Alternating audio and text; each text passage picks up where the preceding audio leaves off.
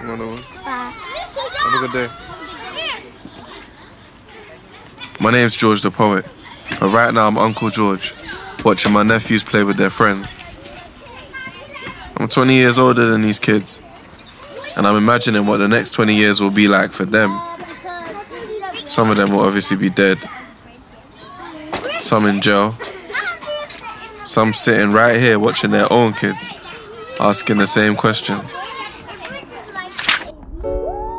People get uncomfortable when you talk about children like that. Like there's a cause and effect relationship between the things we say aloud and the way the future pans out. Like these negative prospects are less likely for our children if we don't acknowledge the current reality. Maybe words really are that powerful. Or maybe that's just a story we tell ourselves to imagine power into existence. Everything you know is a story, an idea that you've accepted until the day you cross it out and replace it with a better answer. When I was in school, there was a planet called Pluto. Turns out there's not. I mean, Pluto's still there, it's just not a planet anymore. Personally, I have no opinion on Pluto because I wasn't there at the time. But when it comes to this beautiful, resilient, overlooked, traumatized community, I got skin in the game. I got 27 years of experience. So no matter what stories come up in the papers about our trigger-happy gangland or our state-dependent single mums, I remember everything firsthand. In fact, we all do. So why is it that we, as a community, have no control over our narrative? Our main storytellers are rappers, but the rappers of today are facing the same struggles NWA did around the time I was born. How? Housing, schools, crime, unemployment, is that it? We now provide the fuel for a multi-billion-dollar storytelling industry, and all we have to show for it is new versions of the same story. So anyway, I'm watching these kids playing, wondering how many of them will die from stab wounds versus bullet wounds, which of them will get sectioned first, what kind of drugs they'll be selling in 20 years, how Brexit will affect their exposure to firearms. And I got an idea. We should revisit our story, and instead of retelling it, we should rewrite it. I'm not saying let's fabricate history. I'm saying let's learn to interpret what we're going through in a way that makes us stronger and leaves us with a better idea of how to manage it. So on that cheerful note, welcome to my podcast. Picture something for me. Picture a car driving down the road towards you. Right now you're live in my Birmingham show. The closer it gets, the more excited you get. Make sure your phone's off. Oh, by the way, sorry, quick note about the blindfolds. You can take them off whenever you want. I just feel like it will work better if you start off with it. You're just staring at me like, nope. It's fine. That's right. Close your eyes if you can't find it. It's all good. The car's getting closer towards you. And as it approaches, you hear music, just like a music video. And it's something like this.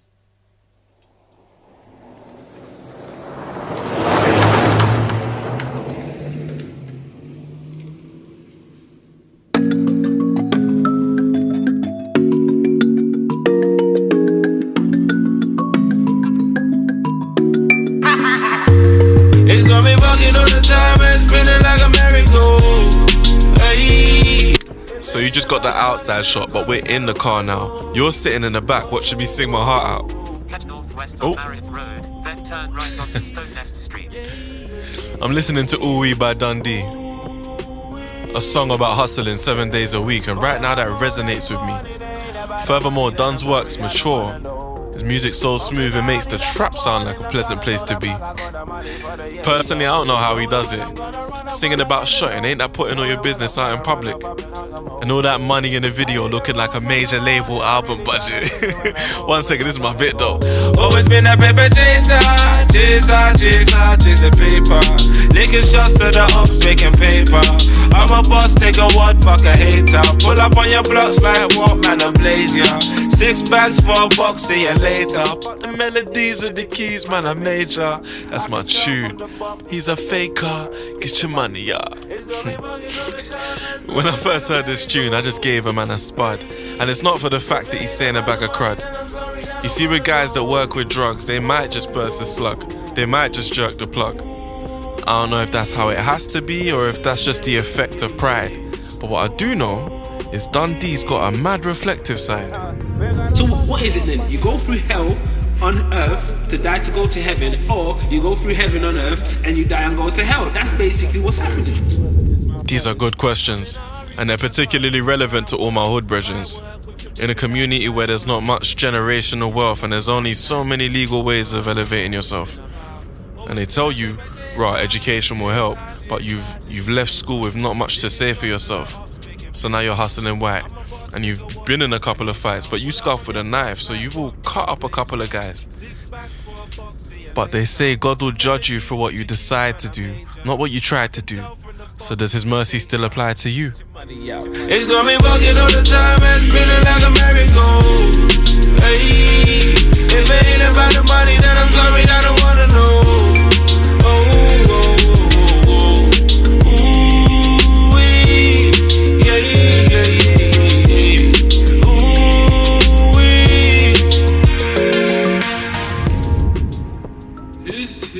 So this is the thing. Let me tell the story of the Bible and unto ourselves. Yeah, where the Moses, where the Davids, where the Elijahs, where the Joshuas.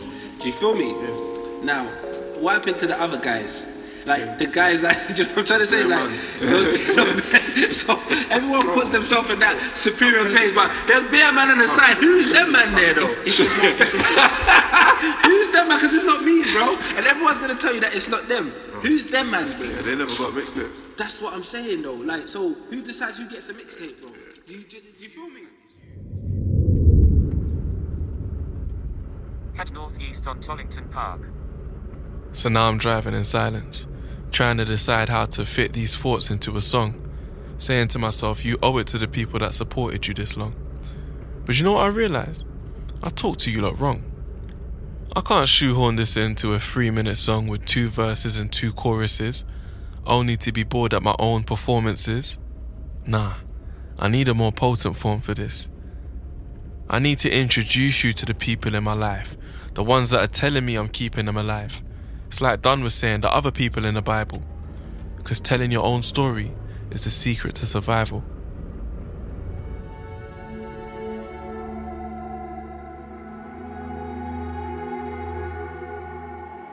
If I can make you grieve and cry and celebrate and laugh with me, it might help you understand the generation after me, especially in times like this when better days are hard to see. Youngers moving mad. Since the start of the year, it's like 100 youths been stabbed. But it's better to embrace them in this mayhem than cage them, because once they come out, it's like we relegate them partially. It's like Nine said, these guys want to blast for their squad, do 30 and still got to answer to God. Or they beat the case and they can't get a job, can't leave the life behind, it's like they're part of the mob. I'm telling you, something crazy is happening, and the key to understanding it may be this rapping thing. This is a freestyle from a young rapper called Ambush. Big up Kenny Allstark, I've had this on repeat. It sounds like he's just talking badness on the beat, but remember, this is life experience, madness on the street. What's he supposed to do? Not expose his truth? You might not like what he has to say, but man them gotta eat. Could a depot looking all crate. Real life trying to let man know. Man came from the bottom like started. Get sucked if a man got blow. Get wrapped if a man shot raps. Get jacked if a man too show. Made a man then pull up loud. See, a lot of this music is full of hatred and sin, and that's because it comes straight from the wing, from the cage, from the bing, where guys take the rap because they ain't gonna sing, where there ain't much to do other than read books and bang weights in the gym. She was standing in the way, trying to let man know. Do lots and a man do loads. Do blocks and a man do roads. Do crops and a man do growth. Listen to what he's saying. A man done time, but it's fine cause a man had phones. Came through trees and a man did it froze. What? Paid off doves and a man flew drones. What? Trying to let man know. This guy just said he sold drugs in jail using phones and drones. I'm not saying this to expose the bro. Obviously, he's put this out there, which I don't condone. But you have to ask yourself, why would he discuss this recklessly? Let's ask the Justice Secretary. Talking about spice and other drugs ordered with a Deliveroo-style responsiveness on tiny mobile phones from prison cells and delivered by drones direct to cell windows. Alright, let's think about this logically. Obviously, in jail, a lot of money gets made off drugs. Now, this is nice out here, isn't it? Now, according to Ambush, he was able to do this because he paid off govs. You know what he means, yeah? That's prison officers, as opposed to prison governors. See, this has been a persistent issue for different governments, and they all talk about how they're going to make adjustments, and it's no different here. We have the Secretary of State for Justice, a man called David Gork. Sometime in early March, he gave a talk in which he said... In fact, I'll just play it to you. Increasing the numbers of prison officers and deploying them in a more effective way will help create more positive relationships between offenders and prison officers. But if we are to bear down on the levels of violence, we need to deal with the biggest cause of the violence, which is drugs. See, it's interesting. He recognized the need for more prison officers, but the solution he put forth didn't offer this. Instead, he took it back to the war on drugs, positioning, offenders as morons, thugs. It is clear that the reason drugs are so prevalent in our prisons is in large part because gangs are fueling demand, boosting the supply and catching prisoners in a cycle of debt and further criminality from which they struggle to break free. So the number one reason people take drugs in jail is because money-hungry prisoners force them to. Not the fact that they're locked in a cage and they're struggling with emotions that cause them to.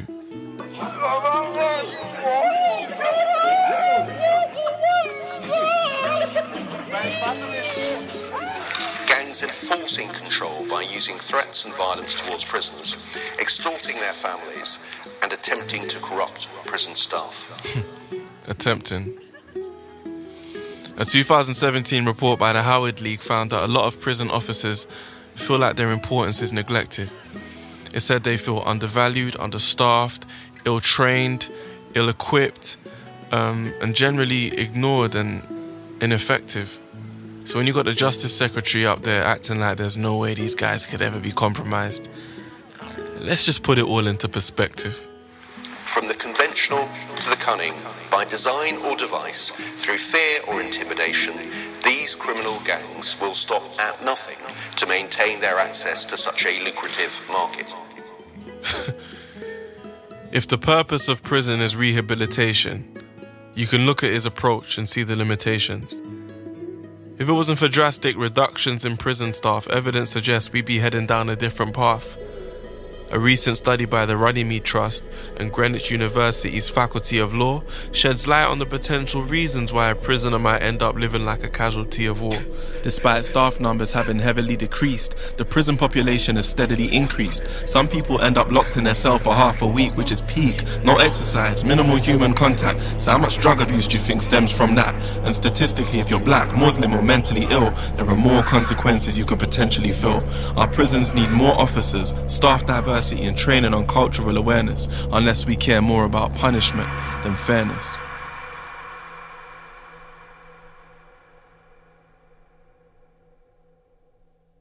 Now there's two ways of listening to rap. You can focus on what's missing, or take a deeper look at what's there. In the piece I just played you, Ambush talked about a girl getting punched in the face, drug dealers getting robbed of their product, and guys getting stabbed up in front of their loved ones. Now, if we focus on what's missing, we could say his words lack compassion or even humanity. Alternatively, listen closer and you'll notice how he keeps repeating the same line. Real life, trying to let man know. He warns his audience about the danger of getting lost in the bando, i.e., losing your way to the drug game. This implies not only that he's addressing young people like himself, possibly caught up in crime, but also that he promotes aspiration, even in this dark and depraved space. I can explain that to you, because I'm native to that environment and Ambush reminds me of people I love. So I'm able to put his words in context and recognize the social value of them. This kind of critical analysis is a habit that I picked up from studying English literature. Nothing's ever said without reason, even if it's a lie. So instead of letting rap music wash over us, resenting or ignoring the experiences these young commentators are sharing with us, let's try and understand where their stories are coming from. It wasn't hard for me to link Ambush's freestyle with the Justice Secretary's speech. They were released within about a week of each other, and I listened to them both over and over again. Now, I'm grateful for everyone who's listening to this right now, but I'm addressing my rappers here. If you're really from the hood, especially if you got a big following, please, my guy, push these conversations as far as you can. Did you really sell all those drugs just to get famous and spend the rest of your life talking about that time you had to sell drugs? Or was it so that you could speak with decision makers on a higher level and offer insight that they might not have? You trying to make a little money for you and your peoples? Or you trying to stand for something? Police, Crown Prosecution Service, National Probation Service, National Offender Management Service. Who has more expertise in dealing with these people than you? Come on.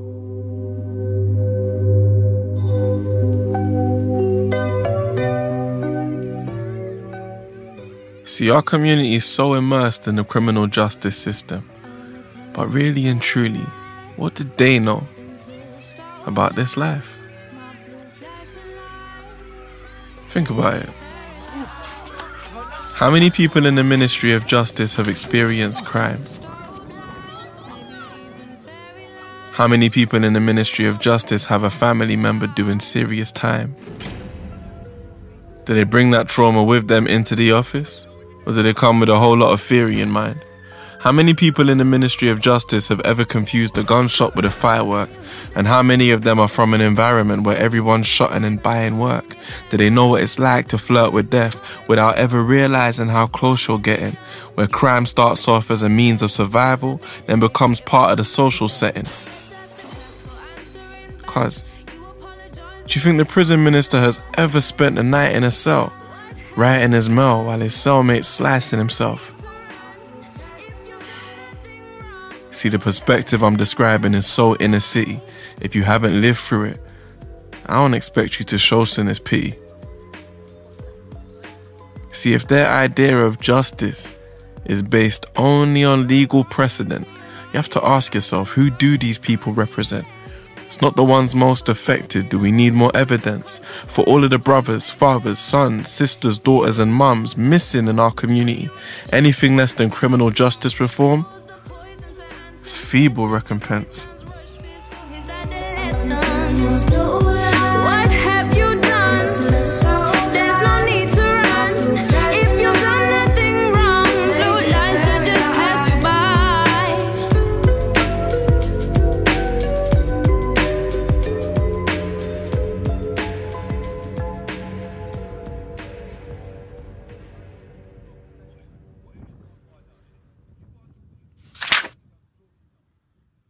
And there you have it.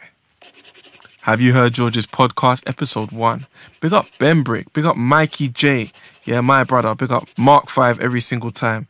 Thank you to Dundee. Thank you to C-Figs. Thank you to Ambush.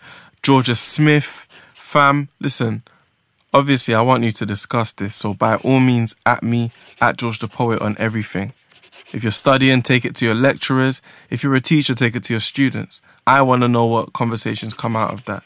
Bearing in mind, I'm hiring right now, so if you're interested in roles in communications and engagement, social media and research, just check out georgethepoet.com, hit the opportunities tab and send your CV to jobs@georgethepoet.com. Blessings.